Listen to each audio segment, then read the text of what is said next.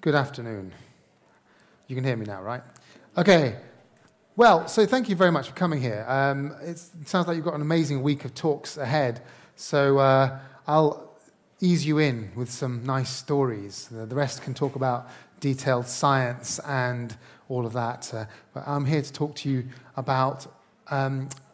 it's a sort of story from a book I've just written, and it came out a few months ago, about water. And water is, of course, something that you're all familiar with. I don't need to tell you what it is. You've probably interacted with it multiple times already today. You don't think about it at all. And I wanted to write a book which made people think about water differently and to recognize how strange it is and how that strangeness is what causes us to be here and what that strangeness tells us about the rest of the universe. Now, all of those things are things I can't all go into all of them in one half-an-hour talk, but here's one of those threads. So I've titled this talk, Water, the Strangest Chemical, because we think of water as completely mundane and a little bit dull, probably. There's nothing particularly interesting about it unless you're a chemist. And if you're a chemist, you're probably terrified of it because it doesn't really follow many of the rules of normal chemistry. So, in a way, sort of stuck between a rock and a hard place with water. Now, I want to tell you what's weird and strange about it, but let me come to that in a short while. What I want to start with is a journey that I made, which helped me understand some of these strangenesses and weirdnesses. A journey I made to Antarctica a few years ago. And it was with a scientific research expedition to follow in the footsteps of this man, Douglas Mawson. He is one of the 4 great Antarctic explorers. Now, you've all heard of Amundsen and Scott and Shackleton, these people who opened up Antarctica for us 100 years ago. He is up there as an equal to those people, Douglas Mawson. He's an Australian-British geologist who organized his own expedition to Antarctica in 1912. He'd been to Antarctica before that with Shackleton. And he wanted to do science down there. The others were more interested in the race to the South Pole. I mean, they were doing science too, but nowhere near as much as Mawson wanted to do. He organized the trip. He raised money himself and set out in 1912. This is his outfit. It's interesting to know that I don't know how many of you have been to Antarctica. It's a very, very obviously very cold place. It doesn't bear thinking about. But even this must have been 100 years ago, and those sorts of natural fibers and things he was wearing, I can't imagine how he stayed warm in that. This was me doing the same thing. This is the coolest picture I could find, by the way. So I didn't look that is all the time, but I had ridiculous layers of various technical fibers and things on. But anyway, I went to Antarctica to retrace the steps of Douglas Mawson. He was taking measurements all through the Southern Ocean as he went to East Antarctica, a very remote part of the continent. He was taking air temperature, sea temperature, looking at the wildlife, real serious cataloguing of that part of the world. And we were going down there because the modern climate scientists we wanted to go with wanted to compare that part of the world from 100 years ago to now by taking the same measurements using modern equipment. Sea temperature, monitoring wildlife, air temperatures, ice cover, all those things. Because Douglas Mawson's measurements were so good that you could use them as a baseline from which to compare that part of the world. And of course, in that century since then, we have discovered climate change. We've discovered all sorts of environmental effects of our world. And the scientists I was with wanted to know how these effects and climate effects had affected this part of the world, which is, even for Antarctica, it's extremely remote. So we stepped onto a Russian polar vessel, a sort of veteran ship that had been to both poles many times. And we stepped onto one of these ships, the academic Shokalski, December 2013. And, I stepped on with a feeling of excitement and a little bit of fear. I mean, I'm not the kind of person who likes really to be uncomfortable. I don't like anywhere that doesn't have Wi-Fi or coffee. I don't like cold places. I don't like wet, windy places. I just like sitting in nice, warm cities, basically. So this was really outside my comfort zone. But immediately stepping onto this ship, I realized something was wrong.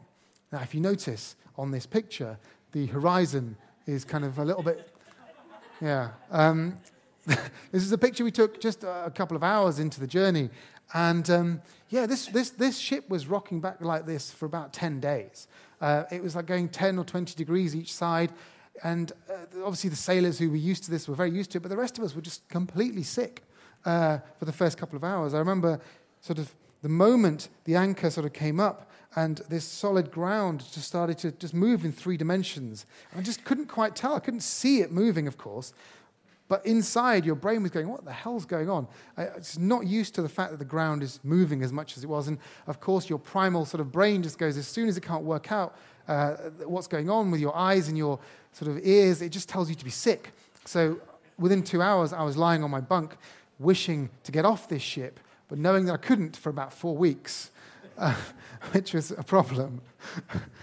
And seasickness is one of these things you can't predict. I mean, some people who are veteran sailors still get it all the time, and people who have never been on the sea before are really good at dealing with it and don't get it at all. I mean, it's very hard to predict what's going to happen. For me, I definitely got sick. And I want to just tell you that the reason this was happening, of course, was that the ship was rocking and all sorts of crazy things were happening. It was really uncomfortable.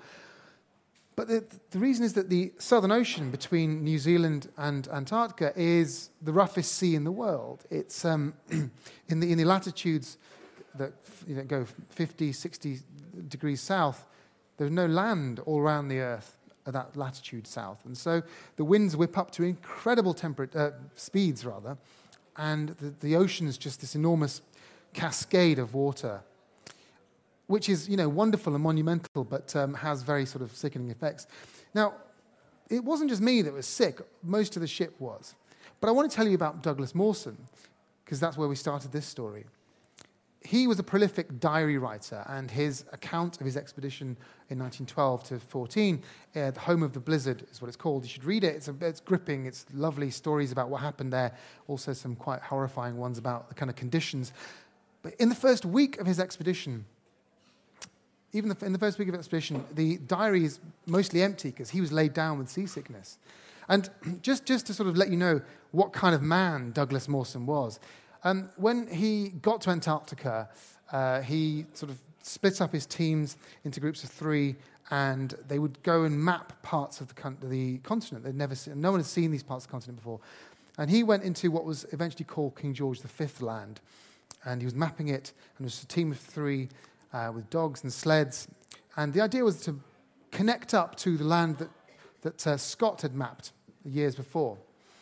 And there was 3 of them, and they were going about 500 kilometers inland. And there was 3 of them. Douglas Mawson was in the middle.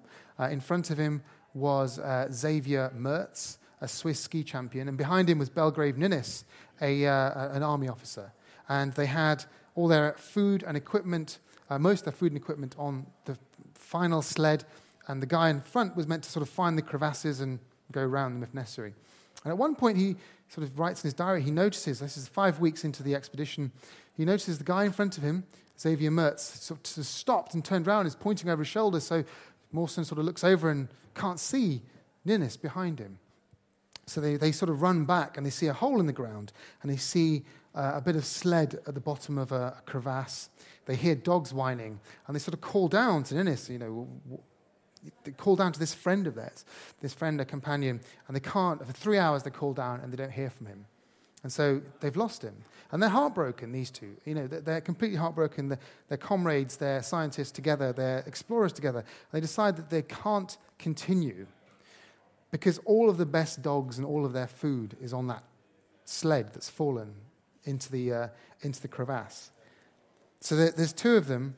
They've got about a week's worth of food left, and they think, well, and they've got a 5-week journey back to the coast where their base and their ship is, and so they think we've got to go back. They start heading back. Within a week, they've run out of food. They start eating their dogs, and this is a lesson you should learn from Antarctic exploration. Never eat your dogs, because the livers of dogs contain a lot of vitamin A, and so if you eat a lot of dog liver, you get very sick, and in fact Xavier Mertz succumbed to that. He had lots of seizures, he had a fever, and he eventually died in Mawson's arms. There's nothing he could do about it. Mawson carried on, fell down various crevasses along the way. The first time he fell down one, he sort of got trapped with, he was pulling his sled along, and the sled sort of got trapped at the top, so he managed to climb out.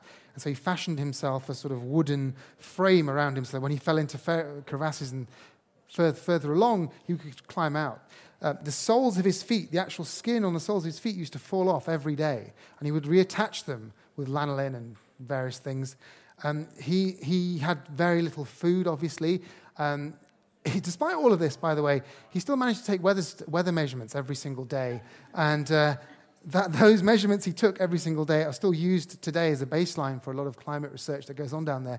Anyway, he carried on, and he knew that he had to get back to his base by the end of January. Otherwise, the ship would have to leave Antarctica for that season. So he was trudging along, and he eventually got to a cave, which he knew was only 5 kilometers from his base.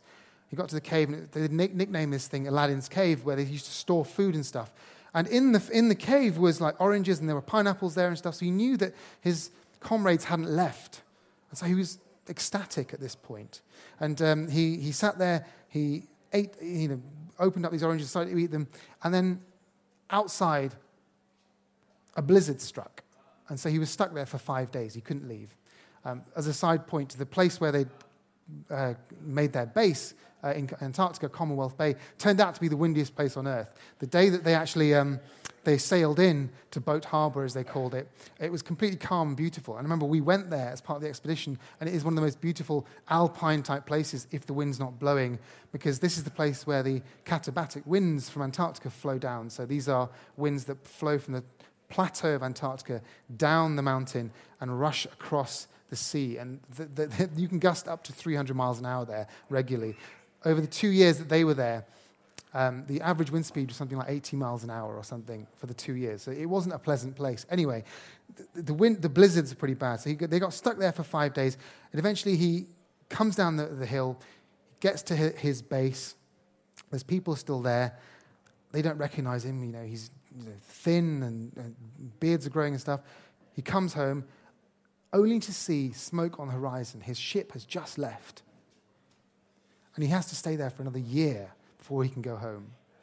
Now, my point in telling this story is that he is very hard, this man, and even he got seasick.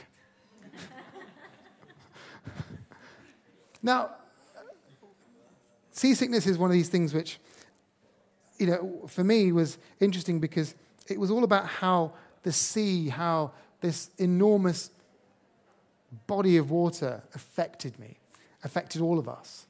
And if you look from space, the Earth is a water planet. Life started in the oceans. It produces half of the oxygen in the atmosphere. And in all myths, water is the thing that's been there from before the Earth even. In Genesis, God moves above the waters to create the heaven and the earth. And in so many cultures, it's about this stuff being used to create the earth. And being in the middle of all of that, you can believe why people would think these things, the sort of scale of it, the tiny ship that we were on, and these enormous waves that were bigger than our ship, tossing us around. You could believe how people came to think how powerful this substance actually is. And in a sense, part of this story about water, about its heavenly sort of nature, is completely true. All of the water on this planet, including all the water in you, comes from space. And it wasn't there at the beginning of the earth. Now, to understand where all of that water comes from, we have to go right back to the beginning of the universe to understand where the ingredients come from. So cast your mind back 13.7 billion years, if you can. The universe explodes into being in the Big Bang. And in the first 3 minutes, not much happens because it's so intense and the energy's a bit too crazy for anything to actually form. But after 3 minutes, all of the hydrogen in the universe is there. The hydrogen is formed after 3 minutes. And for a long time after that, not much happens. For hundreds of thousands of years, it's just hydrogen. But this hydrogen isn't spread equally. It's clumpy. And at the clumps, it comes together with gravitational attraction, and you form stars. And the first generation of stars forms. And these stars are pretty huge, and they burn through their hydrogen very quickly. At the center of these stars, the hydrogen fuses into helium and releases some energy, and that's how the star shines. And eventually, when there's not enough hydrogen left in the center, the star will collapse and die. And as it collapses and dies, the outer layers explode into, usually, if it's big enough, a supernova. And these are some of the brightest explosions in the universe. We still see them today. They can be brighter than the galaxies that they're in, usually. And when these explosions happen, they create some of the most beautiful objects that we see in space. This is the Helix Nebula, 700 light years away, and it's 2.5 light years across. And this is the kind of thing you create when a star explodes. You create this enormous cloud of materials that have been fused together in the center of the star. And that's how a lot of the complex elements from, everything from oxygen to, helium, oxygen, carbon, nitrogen, all these things are formed in the center of these stars, and they're distributed through the galaxy through these explosions.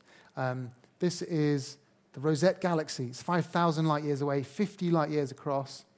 And this is probably one of the most famous ones, the Pillars of Creation, 7,000 light years away and 4 light years across.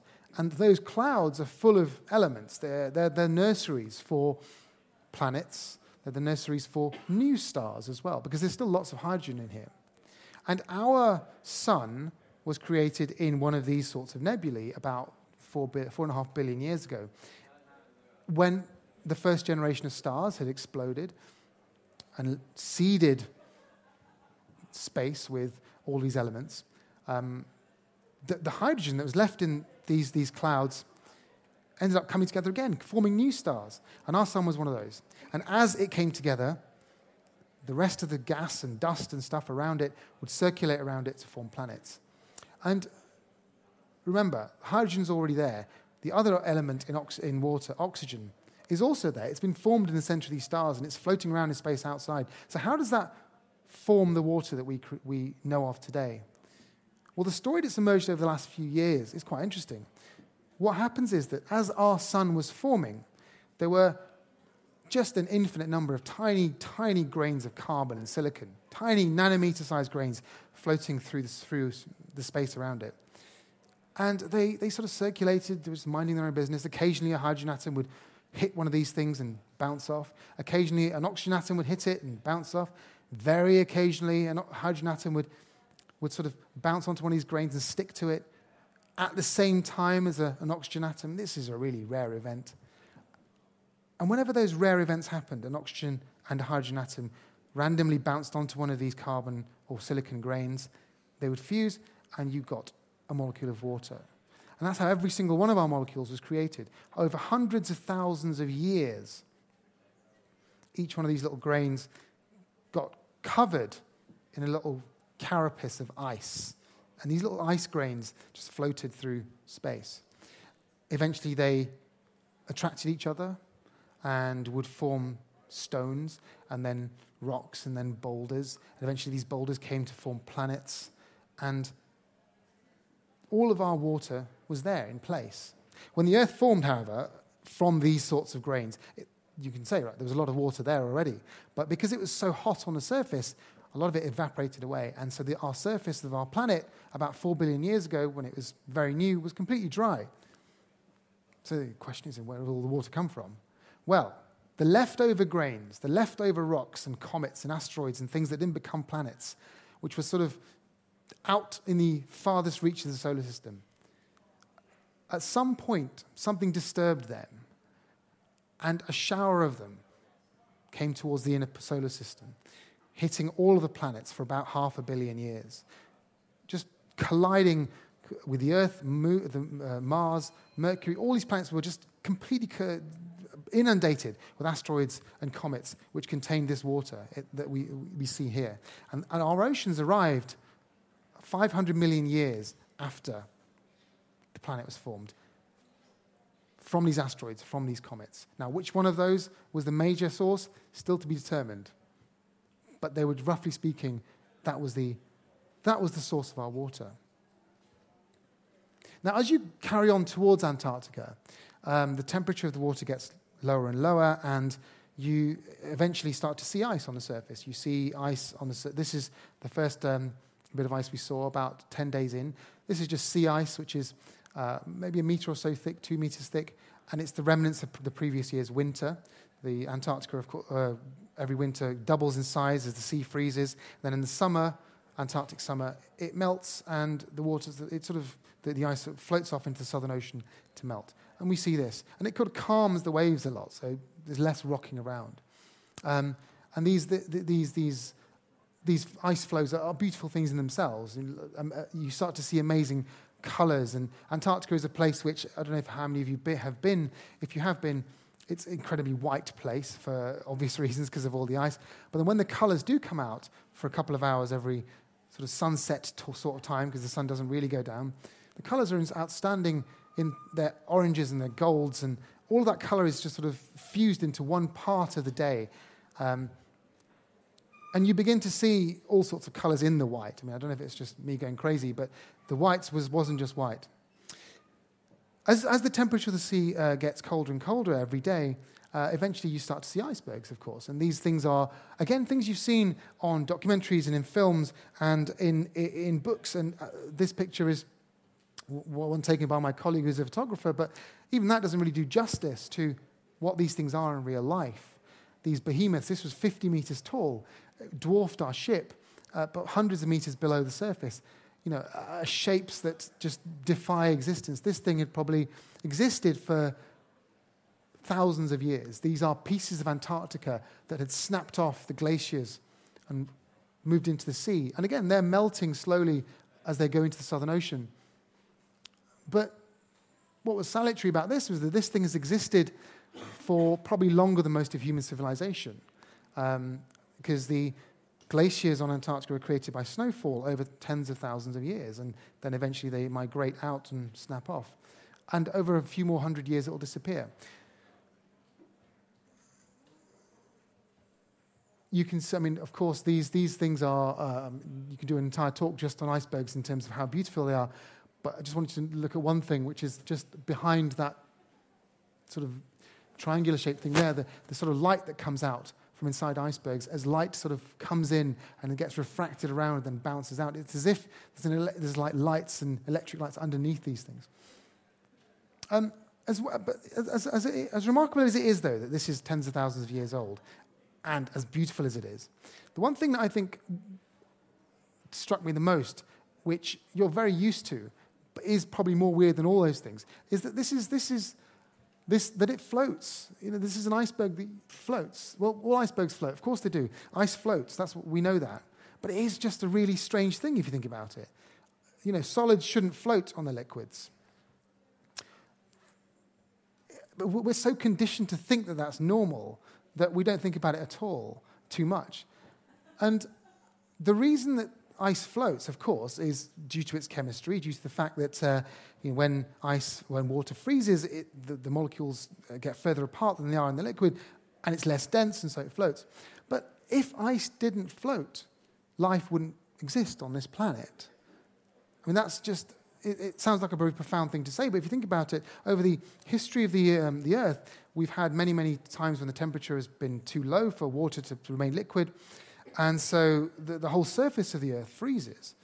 And the oceans freeze, all lakes freeze, everything freezes. We've had these ice ages, of course. And if in that time water froze like a normal thing from the bottom up, oceans and things would freeze from the bottom up, and every single life form that was created at any point would just have died. And would have to start again the next time round. There wasn't an ice age. So there wouldn't have been a continuous period for 3 billion years for life to have evolved into the complex things that we see today. Also, as it happens, as water freezes at the top, it insulates the water underneath. So it always remains above freezing point, so about 4 degrees Celsius at the bottom of lakes and all sorts of places. So there's always been somewhere, thanks to the chemistry of water, for life to evolve continuously. Now, these are just, this is just one of the weird chemistries of water. To understand all of that would take us a little bit too long, and maybe if you're interested, I can go into some more of them later. But the one more I'll go into is the reason that water is useful for life, the reason that we find that it's sort of become this medium for life is not only that, as I've just said, it's created the conditions for life, but if you look at this picture, this also tells you a little story about why water is important for life. This is a water strider, and it's sitting on a surface of a pond, and you can see that it's not sinking underneath because the surface tension of water is very high, and we're sort of used to this generally. This thing's evolved to be like this, of course, but water molecules like to stick to each other more than almost anything else. They don't like to stick to anything else as much as they like to stick to each other, which means that for something like this, water strider, an insect, it forms kind of an impenetrable, let's just call it an impenetrable barrier. And this water's stickiness, water's bonding to itself, is kind of the root of many of the functions that it has within our cells. And I'll leave that chemistry bit just there. Now, we know that human bodies are 2/3 water.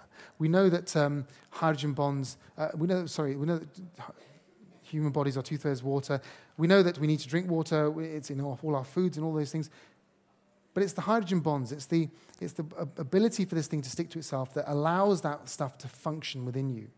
It helps electricity to move in and out of cells. It moves energy around. It moves nutrients around, and it does it all because of these abilities it has to stick to itself. As you move along Antarctica, though, it's kind of hard to think that anything could live in a place like this. If water is associated with life, and it is, then when you get to sort of the plateaus and things, you see things like this, and it's devoid of anything. It's a very strange place in that there isn't any green for a start, which is weird if you live anywhere else, of course. But despite the fact that this is the very antithesis of life, that with the temperature and the winds and all of that, life does survive here. It survives wherever there is the chance of liquid water. So the very first things we saw, of course, were penguins. These are Adelie penguins that we saw as soon as we landed on Antarctica. These things were very interested in us for about 5 minutes before being not interested in us for the next 3 weeks. Anyway, they survive. They survive because these guys eat krill in the ocean at this point, at this stage. They're absolutely glorious. I'm just going to go through more penguin pictures now. The other things that live here, of course, on the coast include seals. This is the Weddell seal.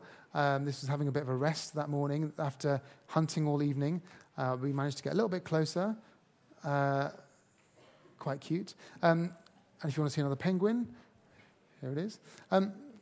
My point here is that despite the lack of conditions and things, life does exist on this place. And it's not just mammals and birds that live here, complex life, but wherever there is liquid water in a place as extreme as this, and other extreme places that are dry or acidic or incredibly hot or whatever, places where you think life couldn't exist, as long as there is liquid water, because of the reasons I've told you, wherever there's liquid water, there is life. And on the flip side to that, wherever there isn't liquid water, you don't find life. And it's not just on this planet, then, that makes it interesting. If we find life in these places, in Antarctica, in the dry valleys, or in the Atacama Desert, where it hasn't rained for hundreds of years, or at the bottom of the ocean, where it's near hot springs, it's 400 degrees Celsius, which doesn't make sense for anything to live down there. And we do find organisms. We find organisms that can manage to survive in these extreme places, as long as there's a little bit of water. Then it gives us hope that there might be life elsewhere too. Perhaps in space, in environments that we would have originally thought would be too extreme. So beyond the solar system, we've been looking for worlds just like our own, exoplanets that have liquid water on them. And the whole history of space exploration in the last 30 or 40 years has really been a search for liquid water in different places. And we found there's about 2,000 confirmed exoplanets now, and many thousands more candidates, and we'll find hundreds of thousands more. There's probably trillions in our galaxy alone. This is a picture of Enceladus. And you can see, this is one of the moons of Saturn, and you can see these little wisps, and they are geysers of water discovered only recently when the Cassini spaceship, this is a spacecraft, sort of flew through them almost by accident. That means, and the discovery is that this is a moon that's covered in several kilometers of ice, and underneath that there is a liquid ocean, a hot liquid ocean, sitting on what they think is rock. Why is that interesting? Well, it's because that is exactly the condition, in a manner of speaking, that the Earth was in 3.5 billion years ago before life was started here. If we're to assume that life started at the bottom of the ocean, which is one of the prevailing theories, hydrothermal vents at the bottom of the ocean, what we're talking about is hot water, minerals, all the conditions are there for life. So there is a real excitement about the idea that conditions like this might also have created microbes or something over there. And there are missions planned on places like this, and Europa, one of the moons of Jupiter, which has a similar sort of geology. We know there's liquid oceans there too, of liquid water. These oceans have only been discovered in the past couple of decades. In the next couple of decades, we'll probably go and visit them, might even sample them. And of course, once you realize that these things exist in our own solar system, we know that there must be liquid water in other parts of the galaxy too. And what I find interesting about it is that we found planet after planet that is more and more Earth-like, that might have water on it. And water then becomes not only this thing that we take for granted, that's part of all our goods and has some strange properties and things that create life, but this is probably our connection to alien life, if it does exist. If life exists somewhere in space, it's probably using water as its medium to do all the things that we do with water. It will probably use a different thing to communicate its information, different thing to DNA to communicate its information through generations. It might well use different proteins if it uses proteins at all. But the one thing it will have to make all those things work is water, because water is the only thing that can do all the things that you need for life to function, to make DNA work properly, to make proteins work properly, to shuffle energy in and out of cells, to create cell membranes, all of that stuff. I think that's what I find most fascinating about this, which is that at the smallest levels, water makes us function, makes our world function. I've not even gone into the sort of politics of water or water resource. That's as important as the rest of it. But that this is our connection to the rest of the universe. Never mind the fact that also it's the second most common molecule in the universe too.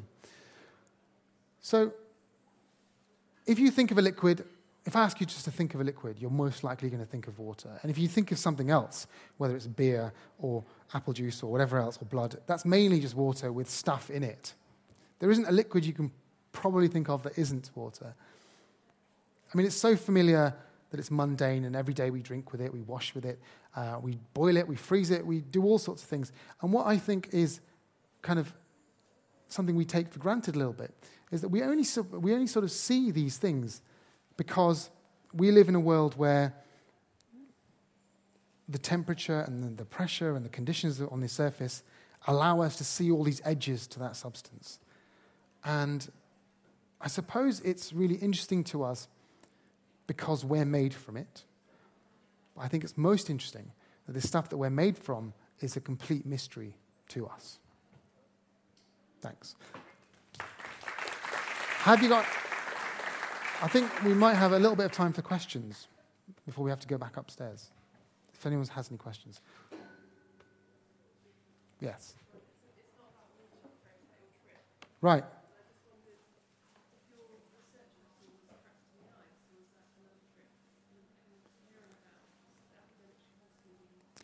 You're asking about the research vessel trapped in the ice. That was us. Yeah. So if you didn't hear this story, but our expedition, December 2013, it was meant to last 4 weeks. It lasted 8 because we got trapped just off East Antarctica in the ice. It's kind of a different story in its own respect. And if you're very interested in it, you can read all about it on the Guardian website when I was writing from there. But in summary, we got trapped because we had finished our expedition. We'd been to Mawson's huts, which was one of the goals. I'd done a lot of scientific measurements. And as we were leaving East Antarctica, The winds change that day. And again, those of you who've been to the poles know well that in these extreme parts of the world, your life is completely constrained by the weather. I mean, I'm from England, so it is anyway. But anyway, it really is constrained by the weather. And you may be able to travel 1 kilometer that way. If you've got to travel 1 kilometer in your ship to, I don't know, some waypoint over there, it's probably easy to do that in 10 minutes if everything's okay. But also it might take you a week to do the same thing, depending on the weather. And it's just very impossible to tell until you're there and you're monitoring these weather charts and things. And so what they say is, what the captain and stuff used to tell us was that you never have plans in Antarctica, you just have hopes mediated by the weather. And so that's what you do. You've got to be very calm about it. So one day we were about to start heading back towards New Zealand, and the weather changed overnight. And if you imagine Antarctica here, the ship was here, Australia's sort of up here somewhere, but we needed to go back, New Zealand rather, and the wind started to blow this way, and all of the pack ice I showed you, the sort of floating remnants of the winter, which are blown around by the wind, blown around all Antarctica, and they move at a few knots every day. If you imagine Antarctica, the ship, the wind blowing this way, all of the pack ice was blown this way, and it's incredibly powerful stuff. It sort of forced us, it sort of pinned us against the continent, and we were just stuck there. And there's no way any ship could have got out of that. In fact, we thought initially we could get out of it because it wasn't too thick. But as the wind kept blowing, it sort of piled up on itself. And it's incredibly difficult to find leads through that. You needed quite a serious icebreaker to get out. So the story is that we had 2 icebreakers three come to try and get us out. None of them could get there. One of them got stuck eventually itself. So we had to be rescued by helicopter.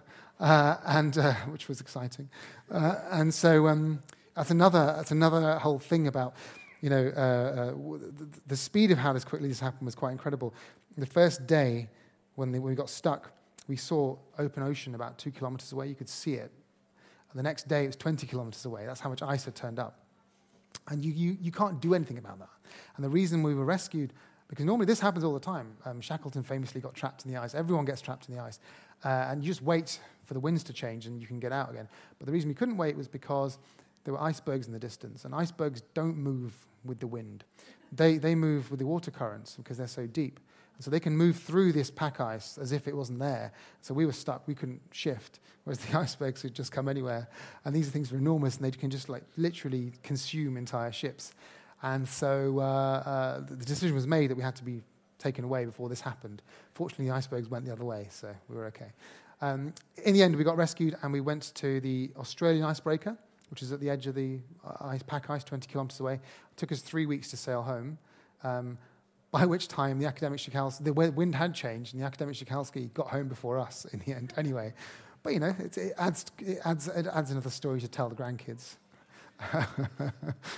We actually made a film of the rescue. If you want to see it on the Guardian website, if you go to, I can't remember what it's called, but there's a film we made which is basically getting onto the helicopter and seeing the ice from up there, seeing the sort of 20 kilometers worth of ice, and just seeing how this thing can really control your entire life. And again, another example of just the scale of the water, the scale of the environment, which I think for any city person like me, always worth seeing that once in your life to show you that you're not in charge of everything. Yeah, please. You didn't go into the politics or the social issues before, but the relevant issue of refugees now from war. Do you know anything about predictions of water availability eventually, water refugees? Right, so you're asking about water refugees and the availability of water in the future. It's an incredibly important subject, and one that's been written about by a lot of people very well. I didn't include a huge amount of it in my own work, only because I felt like I didn't want it to just be a chapter in a book about something else. I wanted there to be something more sort of timeless about it. But the most important thing, yes, right now is water resource. And what I'll say about that is climate change is changing water availability around the world. I mean, 1% of the world's water is available for our use. So 97% of the world's water is salty. Another 2% is locked up in the ice caps, and 1% is available for us to use, which is actually doesn't sound like a lot, but it's actually plenty. It's plenty for us to use, and it all gets recycled anyway. And we do waste a lot of it, of course, but that's another issue. with climate change, what's happening is that some places are getting wetter, some places are getting drier, and they're not necessarily correlating with where people live or where food is grown. So this is going to cause a lot of displacement of people. So yes, that is the pressure. It's not that we're going to run out of water, but it's going to be available to different people who maybe don't need it as much and probably will find it annoying that their houses are getting flooded all the time. And then there's going to be huge amounts of the tropics, for example, where water won't be there anymore. So that's the sort of overall picture of it. But if there are climate scientists here who can add to that, then please do speak up. But that displacement of people is the manifestation of the change in water resource, because we've always built our cities around water. We've built our cities around, and settlements and civilizations have all built around rivers, coastlines. Easy access to water is important for a civilization. So it's just natural that as the water shifts around, the people will shift around, and that's going to cause pressure, of course, because cities can't just move, unfortunately. So, yeah. Maybe one more question, if there is one, and then otherwise I think we should probably head out. No? Okay. Well, thank you very much for listening.